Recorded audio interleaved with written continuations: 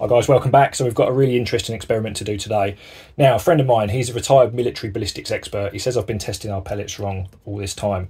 What we need to do is shoot them as interleaved serials. Now, normally we would shoot, I don't know, 5-shot, 10-shot groups of one type. Then we'd move on to another and we'd make our assumptions and see which was the best. Now, when we're shooting in the wind, it's always a problem because as from some of the last videos, the wind started deteriorating further through the test. And of course, it made the last ones that we shot look a lot worse than the ones we shot at the beginning of the test. So the whole idea with this is that it reduces the time in between the groups because we're going to shoot one of these directly followed by one of these. So there'll be no leading in the barrel, no cleaning of the barrel, simply one after the other until we've got a couple of 5-shot groups down at range. There'll be 2 targets, one on top of each other. Each one will be shot at its own target each time. The reason they're on top of each other is so that the angle that I'm shooting at will be relatively the same with the wind direction and things like that. So it's going to be very interesting. I'm not sure how it's going to pan out. I don't know whether it's going to work at all, to be honest. However, you've got to listen to these people. They know what they're talking about. It says I've been doing it wrong, so we're going to test it. So 450 head size Baracuda FTs, 4.51s. We'll start off with some control groups, just doing traditional 5-shot groups, and then we'll do the interleaved serials. Now, the reason the military do it this way, when you've got ammo that costs more than your average house, you need to obviously be mindful that you're not wasting them, and you also need to make sure that your results are accurate. Doing it this way apparently gives much more accurate results for what they're doing, and potentially it may well mean that we can get some better results with our air rifles. So I'm going to get everything set up and I'll see you at the farm. Alright guys, we're here. I've just re-zeroed the scope onto here. So this is the new Falcon. I've had it on the Catram for a little while, so it's hopefully going to stay on the XTI now for a little while. Now we've got a gentle breeze running. It's not too bad at all. We're down here sheltered with just under 25 yards. It's going to give us a good opportunity to shoot some control groups. So I'm going to do 4.50s first. I've got the card down the end. We're just going to run off a couple of different groups. Then I'm going to move straight onto the 4.51s. Once we've done that, we'll start then alternating the ammo onto its own individual target down the end there, and that will hopefully allow us to see whether or not running the alternate ammo will actually give us the same or worse groups than just doing control groups. Now, the whole idea of this is to reduce the time of testing, the amount of ammo that you use.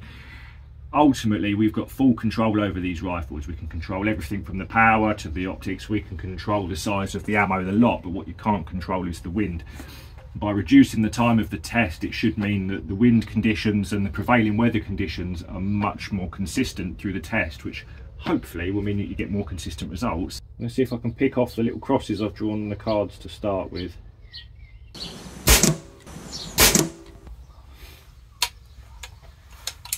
I won't adjust the scope. It looks like at the moment it just wants a couple of clicks to the right, but we'll leave it where it is for the moment. It doesn't actually make much difference where the actual point of impact are. We're going to be looking at the group sizes ultimately, but certainly look pretty accurate so far.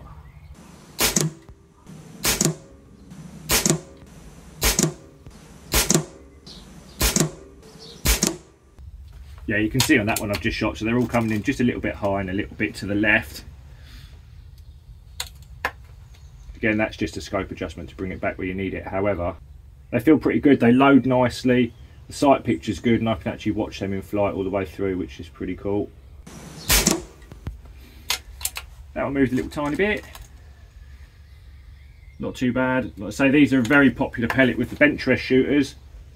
These are what Matt Air Ability uses, and of course, he's probably one of the UK's best benchrest shooters at the moment. Although he is sponsored, so he probably gets fancy ones.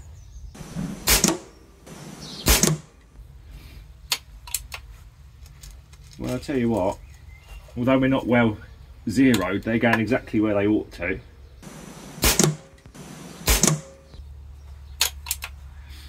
To be honest, they could do that all day. They are pretty good. Right, okay, so I've just shot a few groups there, really nice tight groups. They go exactly where you want them to. Of course, these are a benchrest accurate ammo. A lot of people are using them, and to be honest, if I had just adjusted off my aim point so I weren't shooting out the middle of my target, I'm sure I could tighten them groups up even more. So yeah, so first ones were the 4.50s, really happy with those. I'm going to swap straight over to the 4.51s now. Just going to go and readjust the GoPro down the end. There won't be any leading in period, so we're going to go straight from one to the other, and then what we'll do is we monitor the groups. We'll see whether they take a bit of time to settle in. Then we're going to go over and start interleaving them, see how it goes. Right then, we're straight into the 4.51s. We're not making any scope adjustments. We're actually coming in a little bit high and a little bit left of our aim point, so hopefully these will be somewhere similar. GoPro's on, so I'm just going to move over to the second row from the left now. Same again, let's see how these ones run. Okay, that's interesting, that's gone straight through the centre of the target.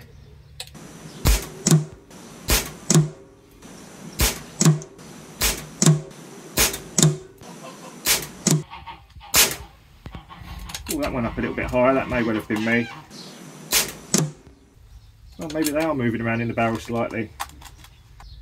This is my concern by swapping between the ammos and alternating. I don't think that either of them will get a chance to be fully leaded into the barrel, so let's just pick another couple of shots off on them little crosses. How much do you want to bet I shoot one of the wrong targets when I'm interleaving them, swapping between them? I've got them marked up, so hopefully we should be alright. I've marked up my tins and my targets.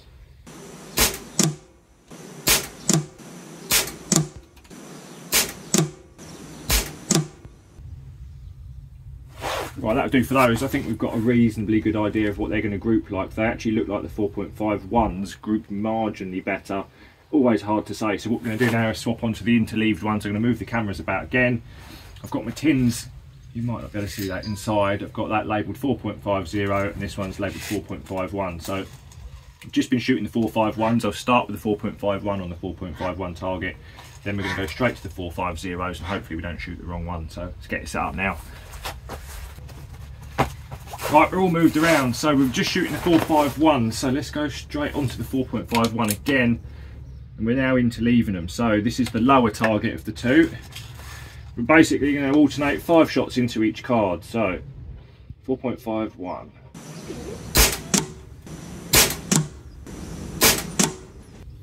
This is quite stressful. It feels like I'm going to shoot the wrong target at any point.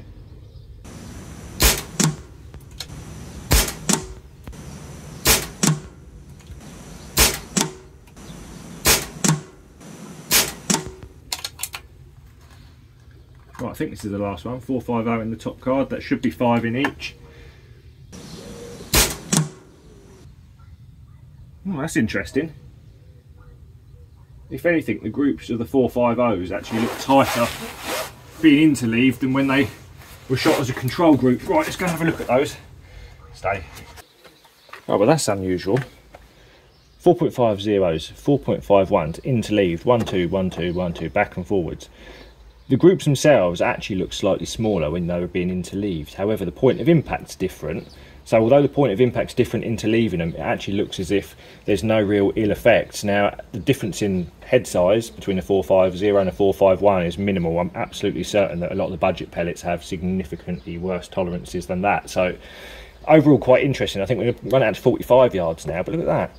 That's sort of a 7mm group shooting one after t'other. This one's a little bit larger. There's a little bit more spread on the 4.50s, but these 4.51s, I reckon that they've got some real potential. So going forward with our pellet testing for the XTR, we're going to use these a bit more, maybe look at sizing them, lubing them, adjusting the power, and also the air stripper as well. We've made no adjustments to any of that. So overall, it definitely looks like it could work if you're using pellets of the same brand. I definitely wouldn't want to be swapping between a softer JSB and an H&N, but I am quite surprised. I was expecting these to be much more scattered than they are, and in most cases, well, they actually look better than the control groups. So yeah, overall interesting. Right, let's run it out to 45 yards then, and we're going to do straight away interleaved shots. We won't bother with any control groups at 45. There's a bit of a breeze running, and we'll see what we get.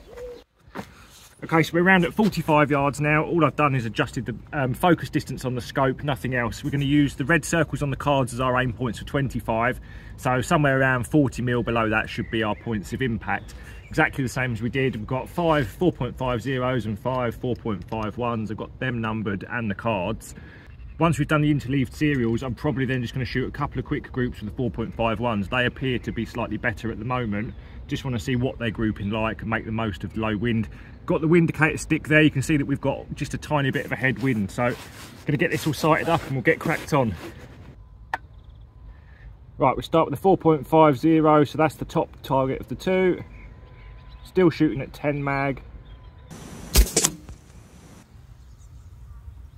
Wow, there's a lot of drop on that one. Right, well, we'll carry on.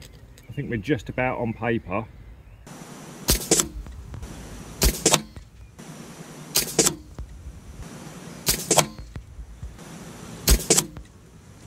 Little bit of drift, as you'd expect. you keep an eye on the old indicator stick here, you can see that we're just punching into a gentle headwind.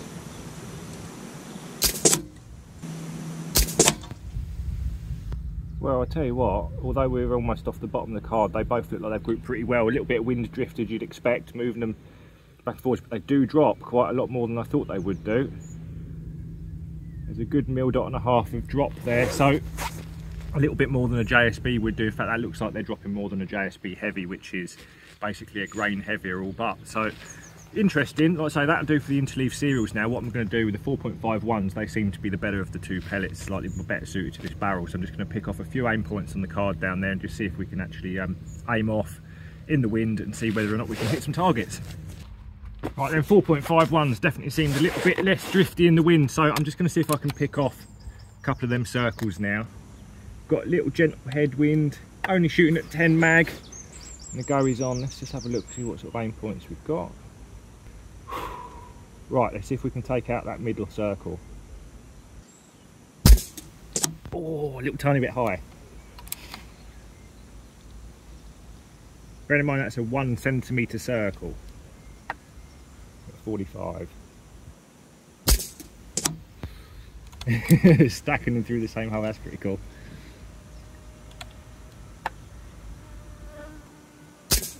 Oh, that one skewed off way to the left.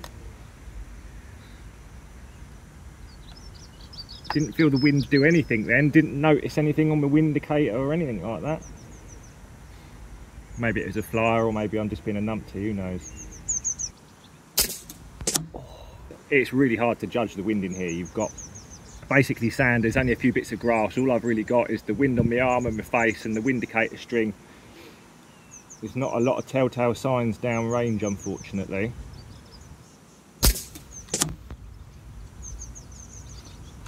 Well, when the wind's consistent, these absolutely bang through the same hole. That's pretty good. I'm going to move on to one of the circles on the right. Go for the lower one, shall we? Oh! Split it.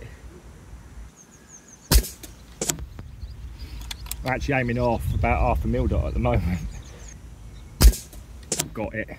That's a 1 centimetre circle, and I think I've just middled that. Right, let's go on to the one above it. And this, guys, is why it's always important to shoot in the wind as much as you can.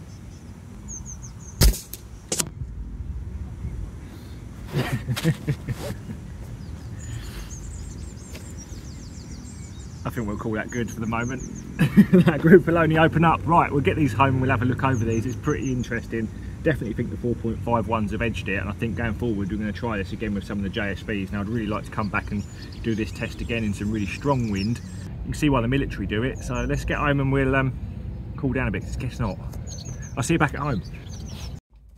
Right then, we're back. That was really interesting. I've got to be honest, the results are, well, I didn't know what to expect ultimately. I certainly thought that when we were shooting the interleaved serials that the groups were going to be worse. So these were the two control groups that we shot, just standard 5-shot groups, and I was just picking off a couple of these little crosshairs here. Now you could see here, and as I mentioned in the video, I needed to give it a little click right. Swapped over to the 4.51s, the point of impact moved slightly. Now what really surprised me is that we actually managed to get a group at all out of these. They are actually groups, they're not as scattered as I thought they would be, and they've also dropped slightly, so the point of impact is a little bit lower. This is probably because they haven't had a chance to fully lead in, but the fact that we've actually managed to hit what we was aiming at, I mean, that's a 6 mil group, which at 25 yards with a gentle breeze, you'd be happy with that with anything really. And don't forget, I wasn't aiming off, I was making no adjustments for the wind, letting them ride the wind and do its thing. Now that's the whole idea of shooting these as interleaved serials.